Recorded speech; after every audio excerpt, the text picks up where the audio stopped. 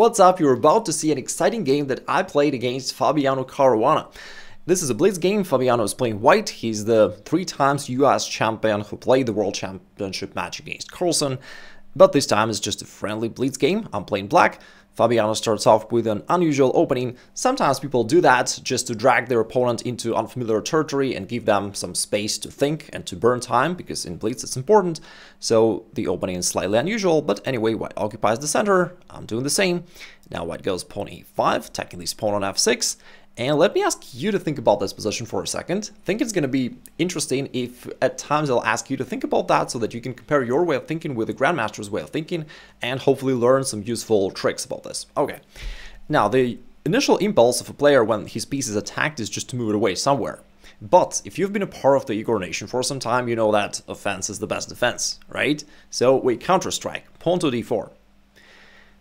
Now I decided to take here, I recapture the knight just as well, and at this point white has a choice of which pawn to take. He can recapture here, here, or here. And out of these three options, Caruana chose to take here on g7, which looks like a good option from human perspective, because it weakens black's king side, and black is anticipated to castle there, so the king will be weaker. But computer doesn't like this move, and it says that basically either of the two other options were better, either to take here or here, and that would lead to an equal game. But pawn takes g7, strangely enough, actually turns out to be rather bad for white. Now black has this powerful bishop that operates across this long diagonal, and black is in fact threatening to capture the pawn on b2. And white cannot recapture really, so he played pawn to b3. White can't take here because then black recaptures with a double attack to white's pieces, therefore that's bad for white, and instead he played pawn b3. But now the problem is, thanks to this pawn on c3, black's got some space advantage, and white's position is slightly cramped. For instance, this bishop can't get out normally because of this pawn. Anyway, the game goes on, so I develop. So far, it's just normal development from both sides. I castle kingside, white does the same. And here, by the way, it's just a really funny position because this position officially breaks Stockfish. If you turn on Stockfish and let it think for some time, it just goes nuts. And after some time, with all the seriousness, says that the best thing black can do is to undevelop this bishop back to c8. So somehow we are able to drive Stockfish crazy. Anyway, in the game, I played a more human move, queen to d6. It's actually useful to connect rooks. A lot of people forget about this at the end of the opening, but it's one of the opening tasks to develop all the pieces, including your queen, so that the rooks are connected and now your position is in full harmony. Alright, white played pawn to h3, attacking this bishop, so I dropped it back. Now bishop e3, white develops a bishop. Let me ask you to think about this position just as well. There is nothing special here, but anyway, how would you play here if you are black? It makes sense for black to play a couple moves, like black could start advancing pawns in the center of the board or do something else, but I played the move rook to d8. And I learned this lesson the hard way many years ago. I remember I played a game against an international master and I lost it badly. And at the end, my coach told me, Igor, don't you think that it's weird to play against an international master and to give him such huge odds? I said, like, what do you mean? So, like, you never moved your rook from the corner. So it's almost as if you played without a rook, like you were playing odd chess, you're just giving away a rook and you're playing against an international master. Like, that's weird. And therefore I learned the lesson, right? Never forget about this rook in the corner, always activate it. And so I play rook to d8. At this point, white would love to untangle his pieces because he's lacking the breathing space. And for that reason, he played knight to e1, offering an exchange of bishops, which would favor white, because usually when you have a cramped position, it's good for you to trade off some of your pieces so that you have more empty space to move around. But from my perspective, it's the opposite, and so I do want to save pieces on the board, and I went back bishop g6. Now Fabiano played bishop f3, put in a bishop to this active diagonal, so I played pawn to b6 just to make sure that my knight can move freely without worrying about this pawn left on b7. White played queen e2, developing a queen. Now knight jumps forward to d4, and after this exchange, there's this little bit of a funny thing that these two pawns actually swapped around. I mean, I'm not sure if it's funny or not, but for a chess nerd like me, it is funny that this pawn actually used to stand on the d file, and this pawn used to stand on the c file, but they're kind of traded places somehow. Anyway, white played g3 just to provide this square for one of his pieces. And now it's time for black to do something constructive in the middle game. Once you developed all your pieces, you want to move forward and start attacking. So I played pawn to e5, seizing space in the center, and hopefully trying to advance in the future.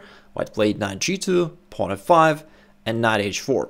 In most cases, a knight on the ream is deemed, but in this position, the knight is actually doing a good job here. It's putting pressure here, as well as to this pawn on f5, and white can at least trade it off, or maybe even use it for attack somehow. So that was a nice maneuver by white. So from e1, kind of from one edge, he relocated it to another edge of the board, but here it definitely stands a lot better. Now, normally black would wish to break through in the center with pawn to e4, but since white is controlling this square 3 times, I need more firepower there, so I played rook to e8, so that my rook can support this advancement. Fabiano anticipated pawn coming here to e4, and he made a prophylactic move, bishop back to g2, so that when my pawn goes forward, it does not hit the bishop anymore, which was nice by white. And now I'm playing e4 anyway, so now all my pieces are active, there is nothing else I can do to further improve activity of my pieces, and that's usually an indicator that it's time to go forward, because there's nothing else you can do really. And so I'm going pawn e4, but that's part of the plan anyway.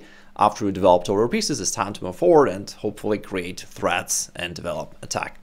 Or maybe blunder and lose, but whatever happens, right? That's just chess. Now, Fabiano traded on g6, I recaptured with a queen because I want to maintain the guard of this pawn on e4. And here there was also an interesting moment. Like very often if you look at games of beginner level players, whenever there is an opportunity to exchange something, they always do that. If you look at stronger players, or especially those who are part of the Igor nation, they know that to take is a mistake. In most cases, it's actually beneficial for you to maintain the tension and let your opponent do the exchange. So he played rook to e1. And basically white would love for black to trade here on d3. That would be a big mistake by black, because currently the main advantage of black's position is that thanks to this space advantage, thanks to this avalanche of pawns, like white's position is cramped, like he can't really move, right? If you look at all these pieces of white, they can't just move. There aren't that many squares where white could possibly go to. But if black trades on d3, that would eliminate the main black's advantage. And now after queen takes d3, white is just absolutely fine. Now his bishop is active, his no, not like that, like that. Now the rook is active, the queen is active, can jump around, and white's position is at least equal, maybe even better. So that's how one exchange can spoil the position completely. Now, of course, playing pawn to e3 would be a lot better for black. In this case, black would still try to keep attacking, but I wasn't sure how to proceed after that, if white just plays some awaiting move. King h1, maybe king h2 is better, I guess. And looks good for black thanks to this pawn wedge. But still I wasn't sure how to break through, and so I just played here, instead of pawn to e3, I played king h8. Kind of a useful and a waiting move. I learned it actually from Karpov, one of the former world champs. After looking at his games and reading his commentary, I noticed that some other guys, such as Kasparov or Fischer, they often used to think hard, trying to find objectively the best move in a position. And Karpov often was like more pragmatic. If he wasn't sure what to do, he would just play some useful move, such as king to h8, without burning time and letting his opponent to think hard about what to do now. Now Fabiano decided to take on e4, because he's got to do something, and here I played pawn to f4. So I do want to keep white's pieces locked there behind the pawns so that they are completely inactive.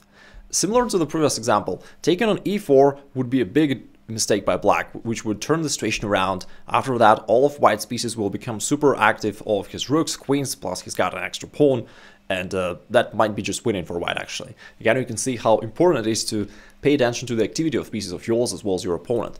So instead I played here pawn to f4. And now my pawn is attacking here, putting pressure, while his pieces got stuck behind his own pawns, and now his pawn on e4 is actually hampering his own activity. And because of that, his pieces are kind of dull, and they can't move around. Now, f4 puts pressure here, and white's position starts looking dangerous, because I'm attacking here on the king side. My queen is also pretty active. But here, Fabiano, also known as Don Fabi, put off his cigar and looked me in the eyes and said, "You don't mess with Cosa Nostra," and played queen to d3. But I stayed cool, I changed my pants and played bishop e5, putting more pressure here, so that white has to do something. And of course, white does not want to open up the position that way, because that would completely expose his king, so he plays pawn g4, and that's the right move for white, definitely. If it was white to play here, white would love to play pawn to f3 and essentially turn it into checkers, if you look at the position, right? But I didn't want to play checkers, so I played pawn to f3, which gives space for my bishop as well as my rook. So that's a positional pawn sacrifice, but it's quite interesting how in this position, for both sides, activity is more important than a pawn. Like, potentially White would love to just give up this pawn on e4 and free up the rest of his pieces, but he can't. Similarly for Black, Black would love to get rid of this pawn on f4 just so that the bishop as well as the rook are becoming very active and are ready to take part into the attack. So now I play rook f4, just trying to stack rooks along this f file, and after bishop g2 I played rook to f8. Here White played f3 successfully, playing checkers, so I couldn't stop him from doing that anyway. And now queen g5. I'm hoping to infiltrate with a queen somewhere, you know, this way or this way after the rook moves away. He played rook d1, and now I'm going back rook to f6, so I'm vacating this square for the queens, hoping to go like this and hopefully creating checkmating threats. And now Fabiano played pawn to f4, giving up the pawn because he had too many, and due to the inflation the value of a single pawn goes down, so he wants to get rid of it. I don't know what I'm talking about. Anyway, I take here, and it turns out that White cannot really trade off the rooks, because if he does, then after queen takes, he actually helps me to play queen h2 with a checkmate. So I've got a battery here, and my rook cuts off the f-file. So although he sacrificed the pawn, but it didn't really help White to trade off material and to simplify his position. So he just played queen e2, and now pawn to h5. Notice that I'm still not taking here. Again, to take is a mistake. My plan is not to trade off pieces and lead to a draw, but to keep attacking. So I'm going pawn to h5, trying to open up the g-file. And White cannot take. He played bishop h1 on the game. If he takes here, that allows my queen to enter forward, and after rooks come off the board, I'll play queen h2 still after I trade rooks. So rook takes and queen h2 is coming, and White can't stop that. So White cannot take on h5, which means that White's position starts to crumble. He goes bishop h1.